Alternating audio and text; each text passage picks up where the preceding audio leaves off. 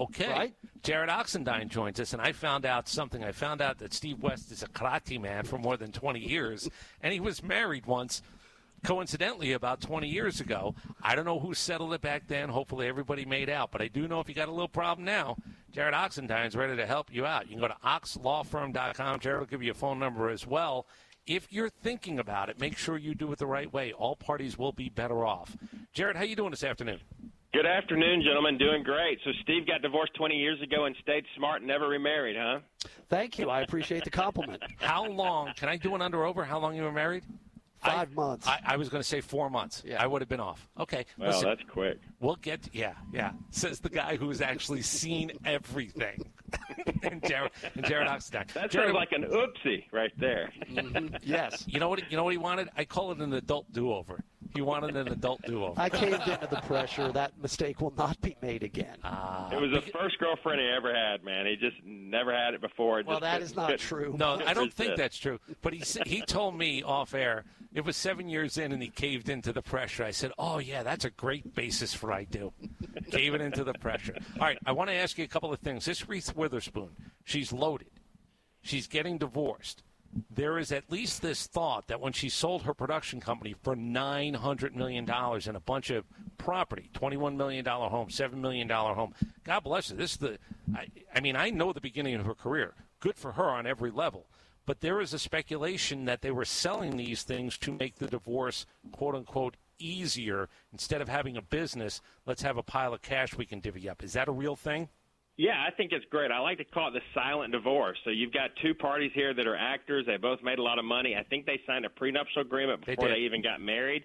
And then they accumulated a lot of assets during the marriage. And so what they did is they were reasonable, they were level-headed, they were amicable, and they signed on the dotted line and divided up all their assets, and nobody ever knew they were divorced until the paperwork was filed. So that's great. I think a good example there that your audience needs to know is that not every case has to be nasty. It doesn't have to be ugly. We do amicable divorces all the time, and those are good cases. And the idea of the business is harder to split up than the actual cash if you sell. Now, again, both parties have to be in line with wanting to sell, agreeing to sell, but it's an easier division as opposed to trying to divvy up a business, correct?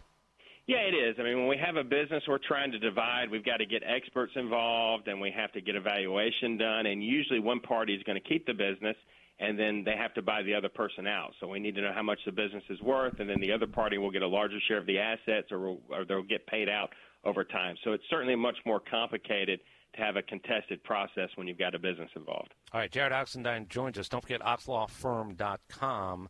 Jarrod will give a phone number in a second. On average, do you see more divorces when both parties are in their 20s? Or now we keep hearing about this divorce at a later date, 50 plus. How has that swung in the last handful of years? Yeah, I would say the majority of my divorces average to be 40s and 50s. We certainly see folks that are older than 50s and younger than 40s.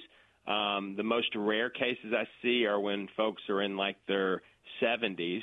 Usually, if you've made it that long, you're going to stick it out. But that does happen. Steve, it could have been just a few more years. If you stuck it out, you could still be married today. I don't want to envision that scenario, but thank you.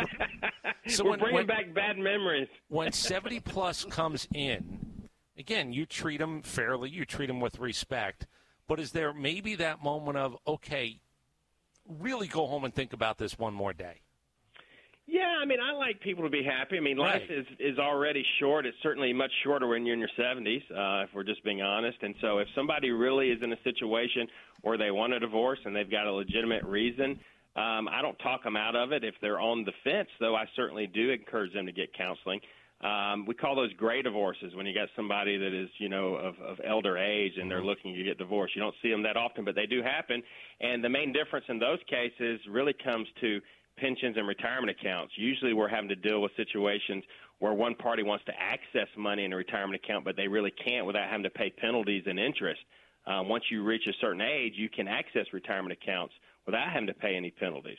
So folks that are in their 70s, dividing retirement accounts can somewhat be easier because we don't have to worry about any consequences associated with accessing the money early.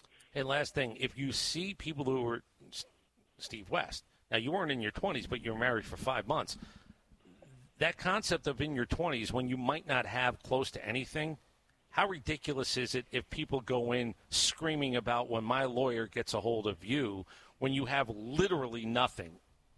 It's absolutely insane. You know, I mean, it pays my bills, but I tell people all the time, you know, keep that money in your pocket.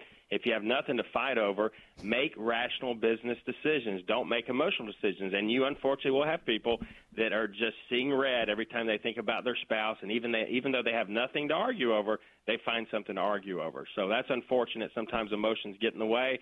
But if you're smart, you're going to be level-headed, you're going to be reasonable, make a good business decision, move on with your life.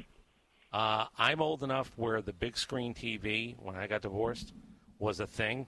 Now you can go get one for $149. Don't fight over the big screen TV. That's basically what you're saying, correct?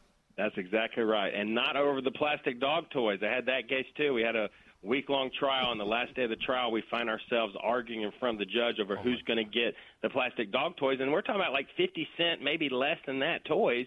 And so we take a break during the trial, and me and the other attorney look at each other, and we say, you know, this is kind of silly. We're arguing over these toys, but nobody's even saying anything about a dog. Right. And then we ask the clients, and the dog died like 5 years ago. So that's right. just I'm going to silly. Jarrod, I'm going to say this, and I don't think legally this can happen. You know what I would do if I'm the judge in that case?